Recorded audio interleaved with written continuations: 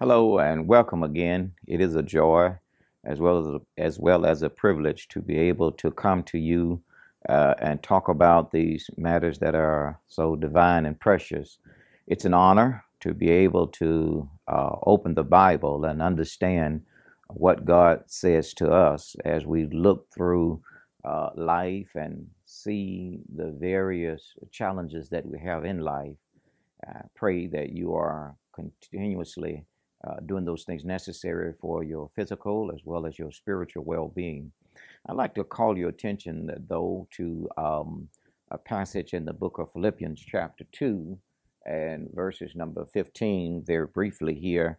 The Bible says that ye may be blameless and harmless, the sons of God, without rebuke, in the midst of a crooked and perverse nation, among whom ye shine as lights in the world. We do live in a world now where things are just very chaotic. People have gun laws now that they are permitted to carry guns without any restrictions, with little or no restrictions. And we're living in a world where people are just wicked, and it's hard sometimes to think about what do I need to do as a Christian. But we must remember that we should strive to be blameless in a crooked and a perverse nation. And I like to encourage you to don't give up on God and don't give up on the Word of God. Keep turning to God's will and His way. If you need a subject matter, let's just talk about don't let your light burn low. We all need to be letting our light shine. Jesus says, let your light so shine before men that they may see your good works and glorify the Father which is in heaven.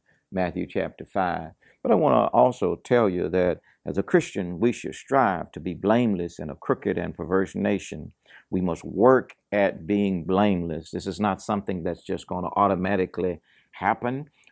We have to work out our salvation by striving to be pure and blameless, free from fault, above reproach and rebuke. We should live a good life, a life that is exemplary of the life of Christ. We should strive to be what God wants us to be. The Christian is to be clean and pure, spotless, holy and righteous, unpolluted. These are the terms and the words that should resonate in our minds, and we should always strive to be good people, striving to be those people that will represent the Lord. The Christian should work at being unmixed, not being so closed minded and worrying about what the world is doing. Instead, we should look at the Word of God. The world has its ways, but the Lord has His way, and we must strive to be what God wants us to be. This is the idea of the passage that we have before us, and we ought to really remember it means that our lives and our thoughts should not be according to the world. Our thoughts should be according to the Word, and we ought to be led by the Word of God. The Bible says in Philippians chapter 1 here in verses number 10 that ye may be approved, that ye may approve things that are excellent, that ye may be sincere and without offense till the day of Christ. Philippians chapter 2 and verse 15 again says again that ye may be blameless, harmless, the sons of God without rebuke, in the midst of a crooked and perverse nation, among whom ye shine as lights in the world. We ought to see that we all ought to strive to hold on to the Word of God. And then Paul gives us these ideas and principles for us to hold on to in the midst of a crooked and perverse nation. Yes, there will be crooked people all around you. There will be crooked lawyers, crooked doctors, crooked politicians, crooked preachers. There will be crooked people all around you every day of your life. But you must learn to know that I must let my light shine, and I must do the very best that I can to be honest and sincere and straightforward. And when I mess up, fess up. When I mess up, I got to clean up what I mess up. And there's nothing wrong sometimes with us. Sometimes we think when a person messes up, we ought to just counsel them out. It is sometimes things are known or people mess up just to so that they can have the opportunity to confess or to repent of their sin. And that's why we ought to all strive to know that we should have a penitent heart always, because we all fall short of God's glory. Romans chapter 3 and verse 23, we must really remember that in a crooked and perverse nation, you're going to do those things sometimes that you don't want to do. So have a heart to say, Lord, I've messed up. Lord, forgive me. Understand you're in a crooked and perverse nation.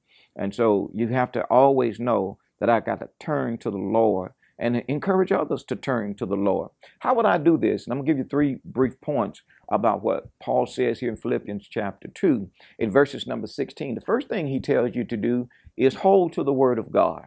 Just make sure you study in God's word. Make sure you understand that my safety and my answers and my future is based on the word of God. Start this day saying, I'm not going to do what I used to do. I'm not going to act the way I used to act. I'm going to have a new attitude about who I am.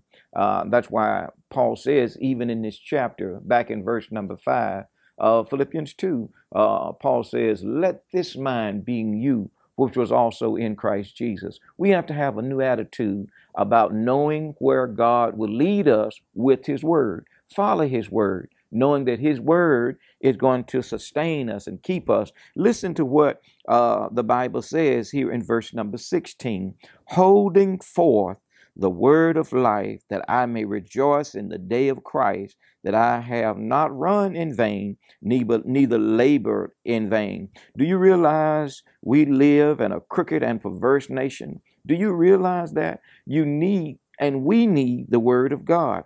As children of God, we are the lights to this world. Only the world will only know us or know Christ because they know us. We ought to shine in this crooked and perverse nation, a wicked generation. We live in a dangerous time, and the only light that they'll ever see is those who are striving to be what God wants them to be. Not only must we understand, we must hold to the word of God, then we must understand as well that the world rather will not know any better. They don't know any better. The world has its way, but God has his way, and that's the only way that people will know who God is. In other words, we must be the examples. What kind of example are you? What kind of person are you? What kind of example do people say you are? Paul says here, we should be the aroma of the world. And that's basically what he says. We ought to be the people that are representing God. We ought to be without blemish, without spot, without defect. We ought to be the people that everyone turn to for answers. Even in the midst of a pandemic, we should be the people that people turn to. We ought to understand that God has given us this opportunity to be the light of this world, to be the fuel in this world, to gratify and to satisfy, to give folks strength, to let them know that the only way we can all be safe and secure, not only in this world, but ready for the world that is to come. And that is that we be the examples and be what God wants us to be. As I close, let me just tell you, how can I start shining in this world? I've made my mistakes. I've done wrong. I'm not what I want to be. So how can I make the change in this world? How can I start saying to myself, I need to fess up. I need to straighten my life up. Well, just stay with God. Like God says, find this new way of thinking. Don't think that I already know. In other words, I got to change my thoughts and say, I got to know that I have to take myself out of the way and say, let God, I'm going to let God tell me what I need in order for me to be what God wants me to be. I have to forget about who I am, forget about what I was taught, forget about what people are doing. I have to go directly to the Word of God. And I have to say to myself, I have to hold to the Word of God. And I got to hold forth, as Paul says, the word of life. It's a shame that we don't share the good news. We share bad news. And so here's good news for all of us who've made mistakes, who've done things wrong. We like to share a whole lot of things. We like to share what the hate. We like to share the violence and the crime. We like to put all of that on the news and across this world and in our newspaper. But what about this good news that we have in Christ Jesus? All we have to do is recognize that I am not what I should be. I have to learn that I got to go to the Bible itself and let the Bible tell me that I am a person who needs help. I have fallen short. I'm not all that I should be, but there is a way for me. Paul says, forgetting those things which are behind and straining forth those things which are before. He says, I press toward the mark for the prize of the high calling in Christ Jesus. Again, can I share with you this good news? The good news is that you've made some mistakes in your life. We've all made mistakes. We're going to continue to make mistakes. But if we stay in Christ, if we get in Christ, first of all, and stay in Christ and work out our salvation with fear and trembling, as Paul says in this chapter, we must recognize that we can make it if we stay with the Lord. I don't want you to miss what I'm saying. So all I've said was this, is that if I'm going to ever be anything in this world, if I'm going to live in a crooked and a perverse nation, I can't let my light burn low. I got to continue to stay with the Lord. I got to continue to study the Word of God. I got to continue to trust in God. I got to continue to share this good news with those who do not know Him. This good news is faith in Christ Jesus, is repenting of my sins, is confessing Him to be the Son of God, and then giving my body to be buried in water for the remission of my sin. And the Lord will wash all of my sins away. I have been forgiven. You will be forgiven. If you live faithful, He'll give you eternal home in glory. I see that our time is well spent and gone, but don't let your light burn low. Don't you forget this. Don't throw this aside. Everyone must remain faithful to God, and God will see us through this crooked and perverse nation. I know you see it. I know you understand all the crookedness that's going on, but come back to Christ. Stay with Him, and then He'll see you through it. Until the next time, may God bless you as our continued prayer.